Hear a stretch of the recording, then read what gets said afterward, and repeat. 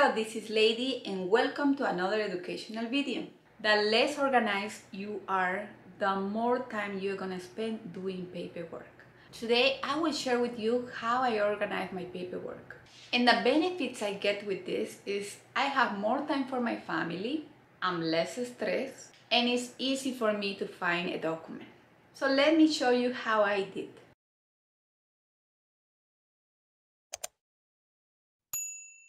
As a business owner, organization is one of the biggest things that I had to learn. I'm not an organized person. After working for 12 hours, the only thing I wanted to go is watch TV. I don't know if you can relate to me. I didn't want to see paperwork, but something that somebody told me in one of the trainings that I took. He said, if you at least spend 1 hour of your time doing paperwork, it will really help you. You will know exactly where your money is going. What is the point that you are spending 12 hours of work when you don't know exactly where your money is going?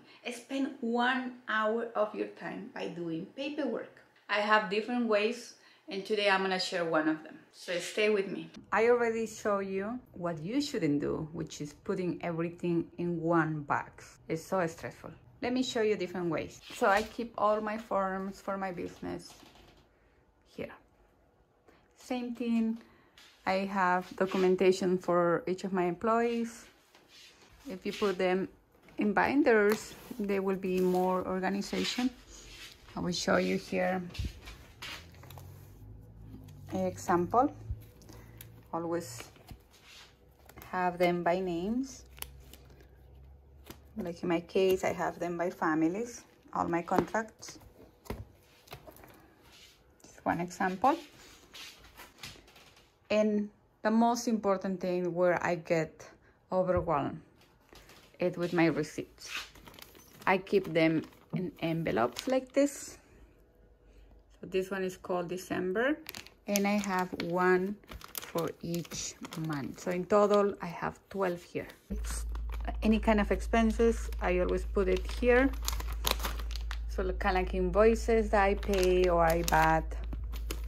And then I always put a small envelope for the small little receipts. So I always keep it this way. And here is only if it's a really important document, it goes in my red folder. Next year, I will be switching the colors. So this one is from 2019. I'm done. I'm doing my taxes at this moment, so that's why they are still here. But at the end of this month, everything should be gone.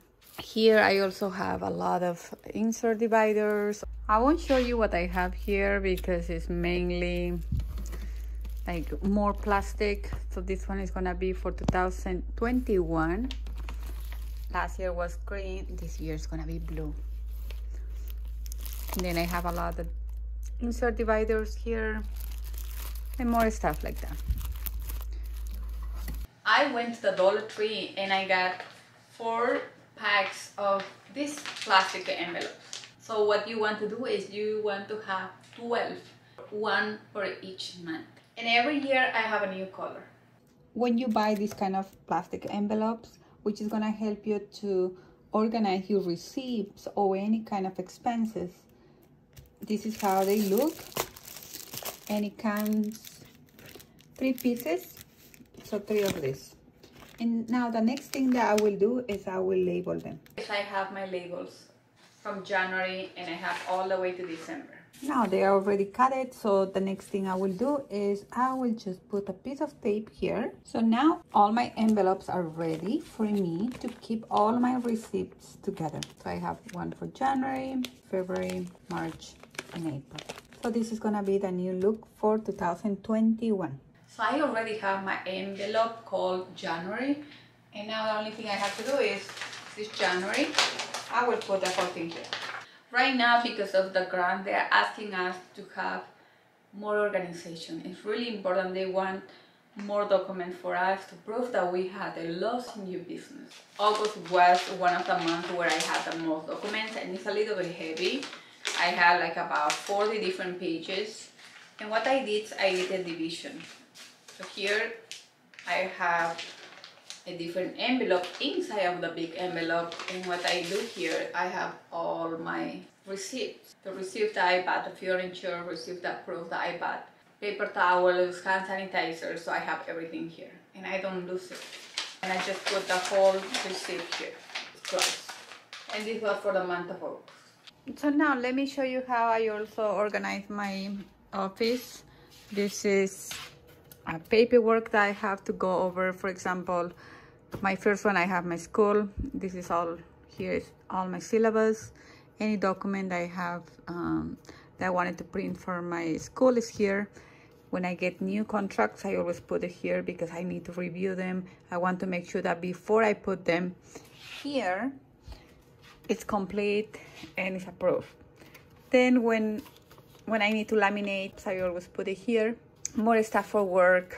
For example, right now I'm working in the month of February, so I have all my paperwork here, all the worksheet I will be using.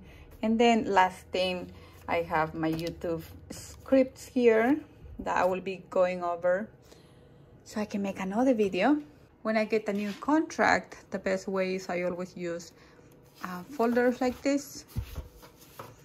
And if these are approved, which means the child has all the requirements that I requested, now they're gonna go here. And let me show you how this looks.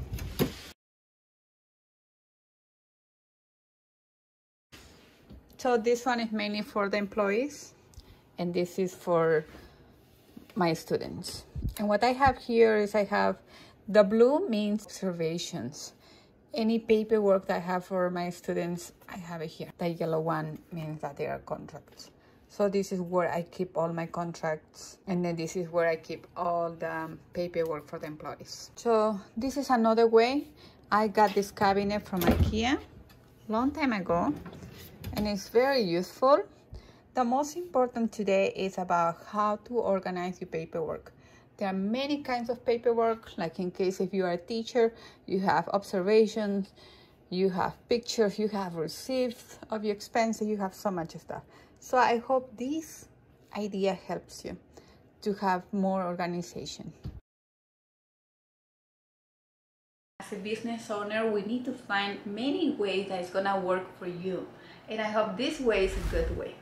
If you guys have a different system, please comment down the bottom and let me know what system do you do. Hasta pronto. See you soon.